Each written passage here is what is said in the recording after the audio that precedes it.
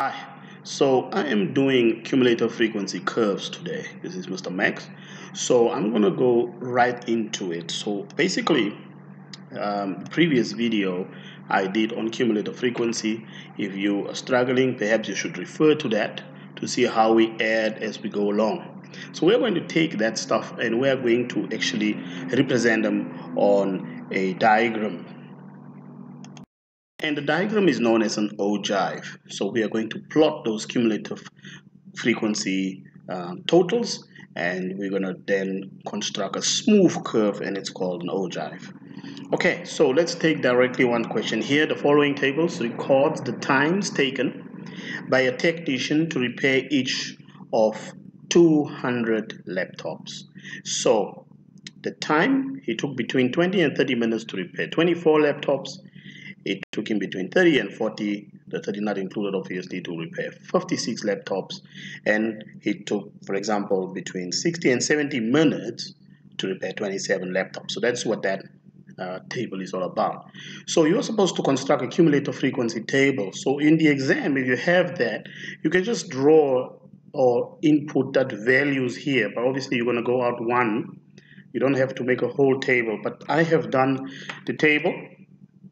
So we have got frequency as we go along. So less than 20 is 0, okay? But remember, the time is actually, he started recording between 20 and 30 minutes. So there's nothing below 20. And then the things below 30 will be 24. And now you add 24 plus 56 to get 30. That's what he fixed below 40 minutes. All right? And then you add 80 plus 40 to get 120.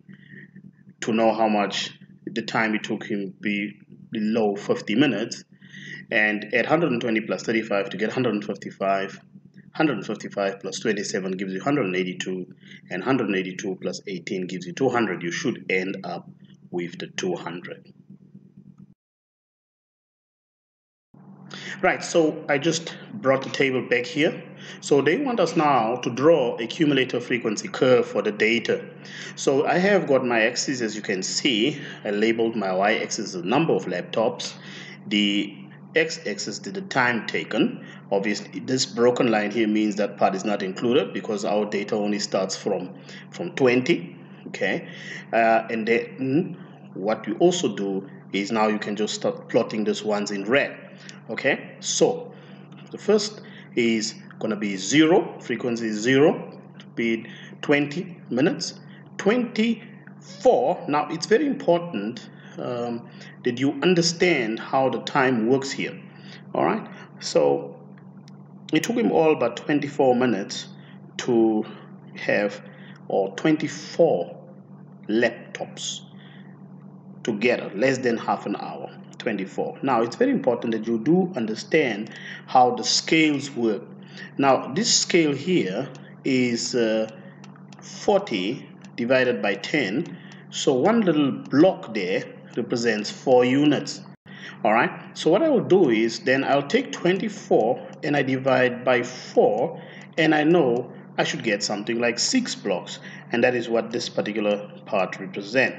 Okay, so if I was to take 155, for example, because 4 doesn't really go in 155, and you divide that by 4, okay, so you're going to get something like 38 point, let's say 38.8, more or less. Okay, so 38, so that's 10, 20, 30.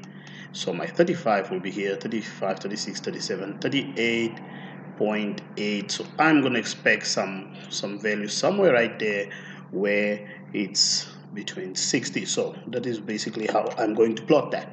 All right, so make sure how your scales work. Obviously on the x-axis the scales are straightforward.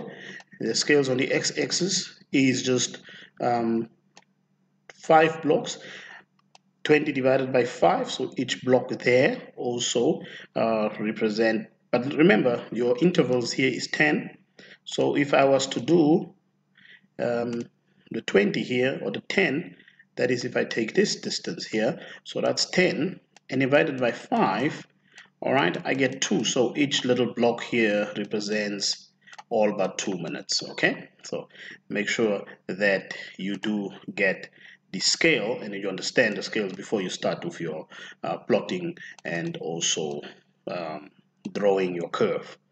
All right, so now that we have that out of the way, so we're going to go for less than 40 minutes. We're going to go all the way up to 80. All right, less than 50 minutes is 120. So you see I plot that. Less than 60 minutes is 155. It's more about there. And less than 70 or equal to 70 is about 182. And then 80 should be at 200. The curve, if you draw that smooth curve, it should stop at a 200. It should never pass that part. Okay, so that is basically how you then draw that. So the only thing that will come is you'll probably be given answers or questions from that you need to answer from your graph. It should always take that type of shape. This is your ogive that we are referring to.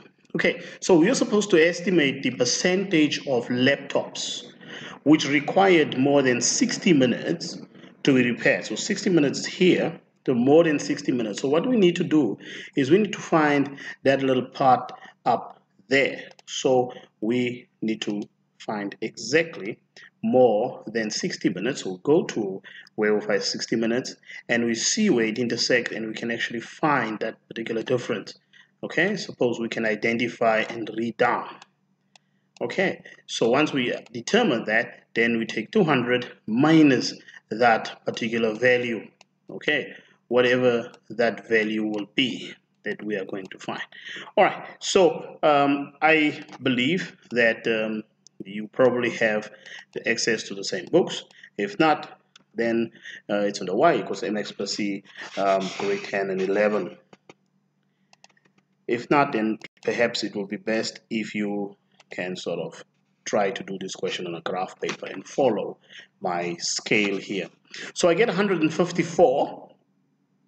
So now I'm going to have to say 200 minus 154. That gives me 46 students. But we're looking for the percentage, so it's 46 over 200. Multiply that by 100 gives you 23% of the laptops require more than 60 minutes to be repaired. Okay, so that brings me to a second question here. So this question here says the speed at which 100 motor vehicles passing at a certain point in a busy or Shakati street is recorded.